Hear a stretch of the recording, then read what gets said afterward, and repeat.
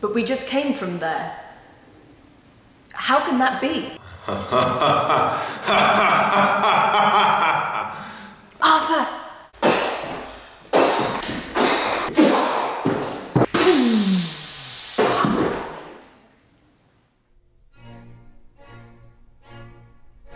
Everything begins with this guy, Merlin.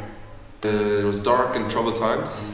Whoever pulled this sword out of the stone would be the next king of England. So all the men, they tried and they try. But of course no one succeeds, and then Arthur comes along and he tries, and of course he gets the sword out of the stone and he's the king. Someone believed that he would one day be something, gathering together and going on quests. Quests. It is a great honour that we are here today, together, and I thank you. Supposedly Lancelot, who's one of Arthur's best knights and closest friend, he has an affair with Arthur's wife, Guinevere.